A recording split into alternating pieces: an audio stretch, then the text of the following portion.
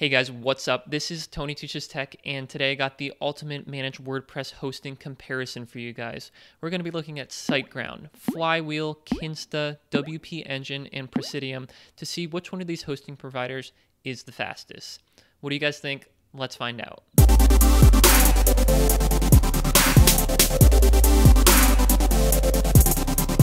Okay guys, so before we get into the results, I want to explain how I conducted these tests. So basically I had to first figure out where the common data center was between all of these hosting providers, and that happens to be London. So I set up a basic WordPress website in London with a single 1500 word blog post and 3 images.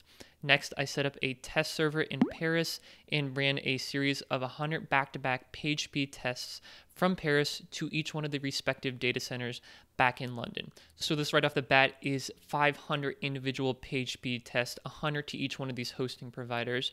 And the thing I want to make clear here is that all of these WordPress websites were identical. They were all running WordPress version 5.4, PHP version 7.3, and there were no other optimizations applied except for the server level caching that was by default available for each one of these hosting providers. So guys, let's look at the results here. And right off the bat, the first metric is server response time. And you can see here that Presidium and SiteGround were the clear winners when compared to Flywheel, WP Engine, and Kinsta.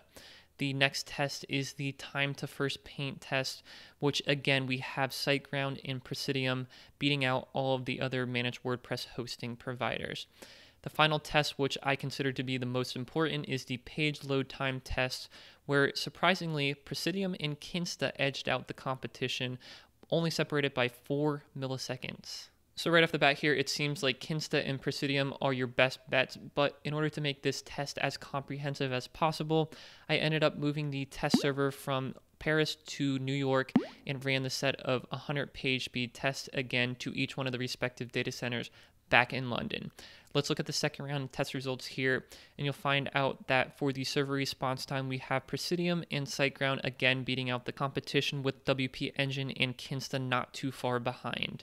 Next up, we have the time to first paint metric, where SiteGround beat out all the competition, with Kinsta and Presidium tying for second place. And finally, we have the page load time test, where Presidium again beat out the competition, with Flywheel and Kinsta not too far behind. So guys, don't worry if you weren't keeping track here. That was a lot of numbers, but don't worry. We're going to go back through the results and get some key takeaways from the data. So first up, right off the bat, Presidium seemed to be one of the most mentioned hosting providers in this test, and that's for a good reason, because it was able to deliver the page quickest when we're talking domestically within Europe and internationally from the United States back to Europe.